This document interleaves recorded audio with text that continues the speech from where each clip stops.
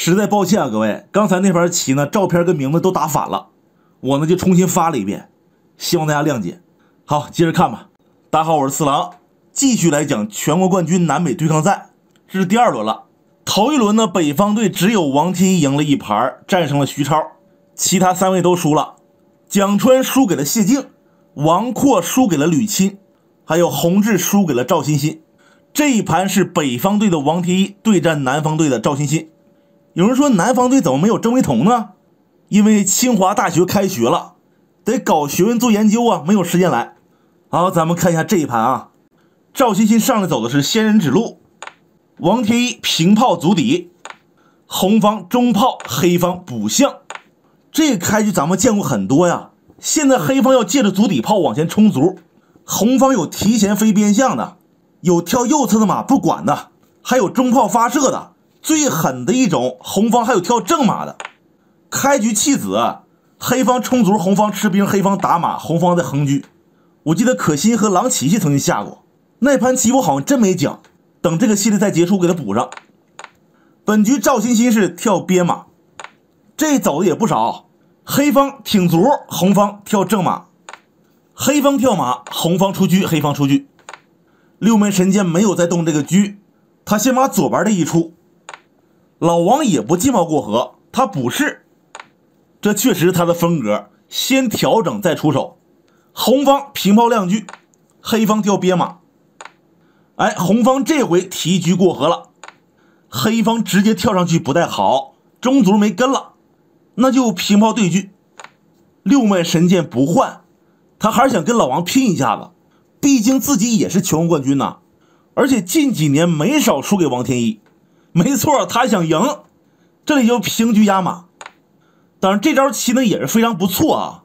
黑方要是退炮打车并不太好，因为红方有个视角炮，他可以放在这儿，这不是阻断了吗？右边的马没跟了，不能打车啊。那你要是吃炮，红方也未必会直接吃马，他很有可能会再进车抓炮，黑方的马炮必丢7-1，而且红方也是挺满意的。那么当时老王是进车到齐河，要吃左边的兵了。现在和刚才有点不同，黑方这个边炮没动，红方这个进炮已经不成立了，那黑方吃了呗，红方再捉，黑方就落士啊，马吃不动，如果吃炮，黑方就回马打死车，这不被困死了吗？红方只能弃车砍马了，这样走黑方大优。这里黑方把车往前进，要平了吃兵，红方没敢瞎走，他平炮要补象了。现在黑方家里这个车多少有点问题，他不敢轻易这样出动啊，那红方就补士，你没法往前进，红方可以进车捉双，没动之前他这个车是保着马的嘛，黑方索性就对车吧，红方不换，他补象，那黑方先吃了啊，红方一踩，他这样走可能一会儿想跳正马，下一招黑方退炮，这没人捣乱了，可以打车了。当时红方是补士，那有铁铁问红方能不能进兵用马踩车呢？这手棋吧可以走，应该算是一个弃子攻杀，黑方会进3步车，往左平捉死马，红方可以过河，黑方捉马，红方平车再进兵拱马，这种走法行。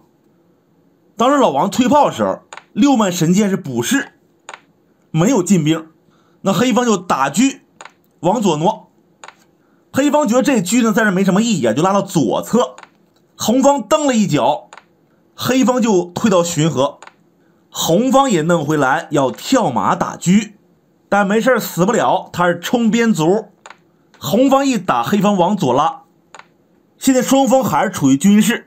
这时候六脉神剑退了一步炮，调整一番，王天一来了一波操作，下底点了一将，红方这里是电视，黑方再走一招平炮，要往前进3步拉住红方的车马，学名叫丝线牵牛，红方不干了，跳马踩卒，这还要吃马，黑方平炮弃马要砍底士，这样换红方不合适，鑫鑫只好平炮保马，黑方大马吃小马，红方起锅烧油。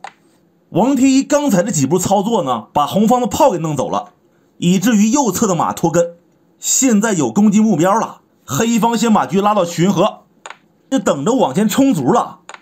红方还不能用车吃，用象来吃跳马踩车，用兵来拱也是跳马踩车。要是过河，黑方用车来做，这不就有一些突破口了吗？咱们再看一下实战。欣欣思考了一下，他走了一招马回窝心，让对手打不着，但老王依然是向前送卒啊。车吃不动，用兵拱就跳马踩车，还有打底象，这不崩了吗？那只能用象来收尾。黑方还是踩了一脚，红方退了2格，再冲一手中卒。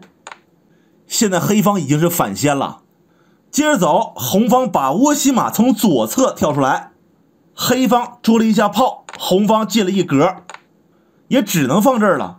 这个时候黑方给马跳进去了，想把这个炮踩掉，然后打底象啊。红方说没事，我拉住你不就结了吗？黑方又来捉炮，红方躲开，黑方吃兵。这里还有平炮打马，可以说招法非常的连贯。红方把唯一的过河炮拉回到家里，要是敢这样走，红方就打串啊。哎，就在这关键时刻啊，王天一给马运到这里，红方这个炮不敢动，踩着车呢。欣欣是这样换的，平炮打马，黑方吃炮，红方把象一飞。老王还有攻击点，平炮打马，红方又一次马回窝心。黑方进车要吃中兵，红方保了一下，紧接着把炮拉回来，没错，要加中炮了。红方打了一下车，黑方逃，红方把窝心马从右边跳出来，这有点无处安身的感觉呀。黑方进中卒过河，这个小卒黑方得管呐，红方吃掉也是对的。黑方要是打车，红方可以垫炮啊。天一没打车，他是把炮往左平，要下底一将。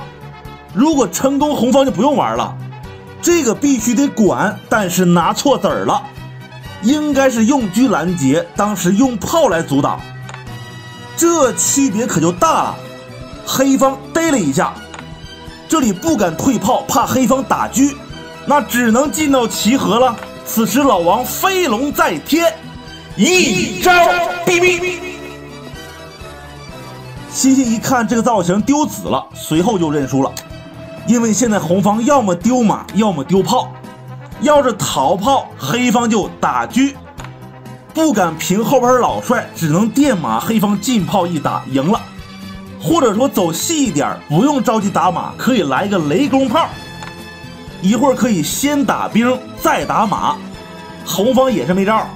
这盘棋拿下之后呢，老王又获得了5000元的奖金，已经1万了。